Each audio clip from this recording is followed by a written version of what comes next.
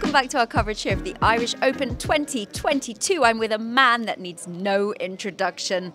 It's Mr. Emmett Kennedy. How's it going? Let me just get the COVID gut in there. Let me just try and get the chin in the right position. No, I'm good. I'm good. It's fantastic to be back. Great to be working with you again, by the way, Laura. Laurie Corrie, as it was saying, for the first day and a half on the Chiron. But no, to be honest about it, I missed doing it. And when Paul got in touch with me about Paul O'Reilly and JP are the main men behind the Irish Open now, when they got in touch about, do you want to do it, which was last year originally because of bloody Rona, I was like, yeah, let's go back. And it's great to be here. Fintan's an absolute legend. The field size that we got and the quality of the players is amazing. It's great because you were with me when the kind of UK interest and the American interest kind of died off just a little bit, and the numbers started to die off as well. So to see the Irish Open bounce right back up to such a huge amount, 2,040 players, my mouth words, 2,040 players in the main event, the ladies' main event, which was of the highest standard. That was like, that's not like woke feminism bull.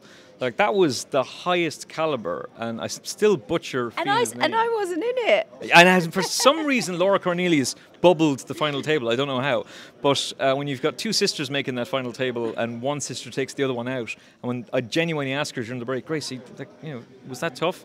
Ah, sure, someone had to go. But then the next day, she's like, oh God, I took my sister out, I killed her.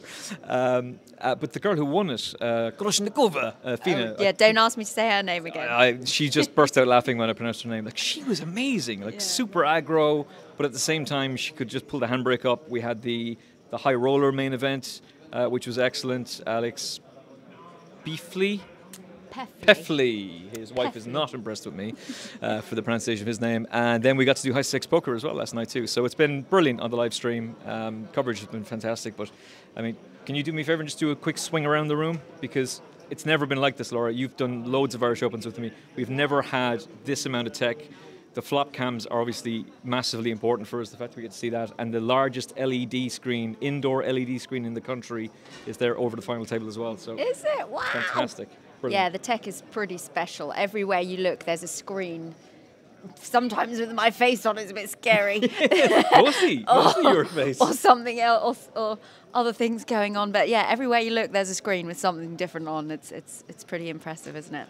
The TV stream has been fun to work on so far? Yeah, very much so. No, I really enjoyed it. We had the last partner in crime that I did the Irish Open with, David Lappin and yourself. So David came in last night.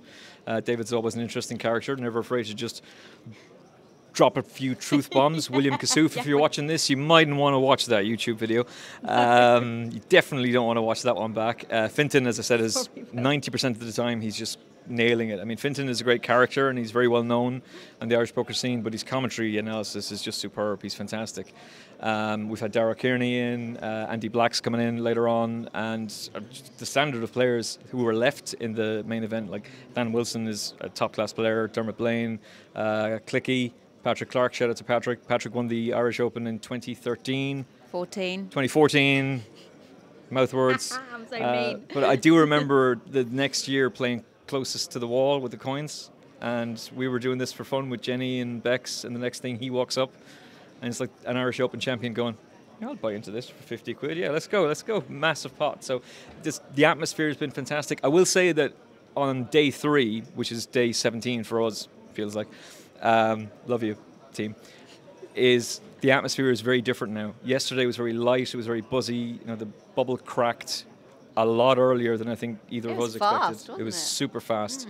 And while, as we're recording, we're down to 30, you can just feel that tension in the air because people are getting closer to the final table. They're getting closer to the big money jumps.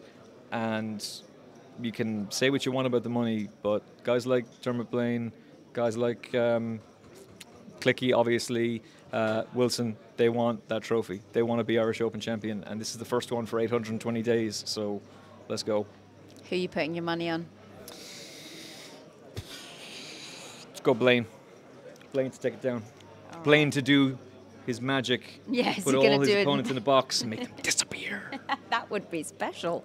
Well, thank you so much, Emmet, for chatting with us. Pleasure as always. Pleasure as always, Laura. Superstar. And looking forward to the final table tomorrow. It's going to be exciting. As long as we're not up until 4 a.m. trying to break the final table. They want to do it quick. They want to get to the bar. Yeah, well, don't we all? Who's on the vodka shots first? Your round or mine? Excellent, let's go.